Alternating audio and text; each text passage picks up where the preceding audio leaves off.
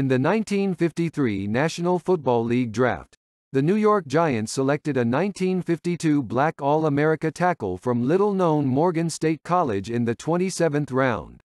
His name was Roosevelt Brown, and his youth and relative inexperience were obvious when he joined the Giants for his first summer training camp. But even in the very early stages, Giants coach Steve Owen liked what he saw in Brown: his 6'3", 255-pound size, his powerful arms, his trim 29-inch waistline, his willingness to work hard, and his ability to learn. So Rosie Brown, a true sleeper pick, got his chance to make the Giants squad, and he made it big. Soon he was the starting left offensive tackle, and it was a job he held for 13 years until he retired following the 1965 season. Rosie was a classic pass blocker, and, on running plays, he could make the blocks that opened gaping holes in the enemy ranks. And he could do something few tackles are called upon to do: pull and lead on wide ground plays such as a pitch-out to the halfback. As a rookie, Brown appeared in all 12 games for a Giants team that compiled a 3-9 record during the 1953 season. In October 1953, sports writer Earl Wright wrote of Brown, "He is built like a museum statue, slender hips and broad shoulders. But he is no statue on the field." He surprised the Giants by outrunning Arnie Weinmeister, New York's fleet defensive tackle, in wind sprints. Brown also gained attention as a rookie for his style, wearing fancy street clothing, and regularly sporting a mustache, derby hat, and umbrella. Brown remained a fixture in the Giants' offensive line through the 1965 season.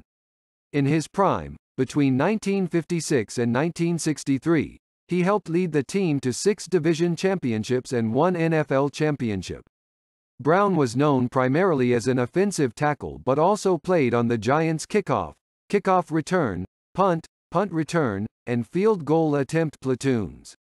He was also known on defense as the head traffic cop on New York's last-ditch goal line stand platoon. During the height of Rosie's career, the Giants were enjoying an unusual string of successes with 6 divisional crowns and 1 NFL title in an 8-year stretch. While no one player can be credited with the Giants' great victory ride, Rosie deserves as much credit as anyone. For 8 straight years, he was a virtually unanimous All-NFL choice and was named to 9 Pro Bowls. In the 1956 NFL championship game, Rosie handled the vaunted Chicago Bears defenses so well that he awarded lineman of the game honors. In 1975, Rosie Brown became only the second player to be elected to the Pro Football Hall of Fame on the merits of his offensive line play alone. In November 1964, at age 32, Brown acknowledged that time was catching up with him. "You lose a step and you're done. You know how to do things, but you can't do them anymore." Brown lasted 1 more year, appearing in all 14 games for the 1965 Giants.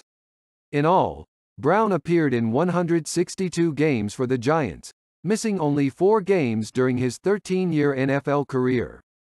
Brown was selected as a first-team All-NFL player 8 times during his NFL career: 1956, AP, UPI, NEA, Sporting News; 1957, AP, UPI, NEA, Sporting News; 1958, AP, UPI, NEA, Sporting News; 1959, AP, UPI, NEA, Sporting News; 1960, UPI, Sporting News; 1961, AP, UPI, NEA, Sporting News; 1962, AP, UPI, and 1963, UPI, NEA.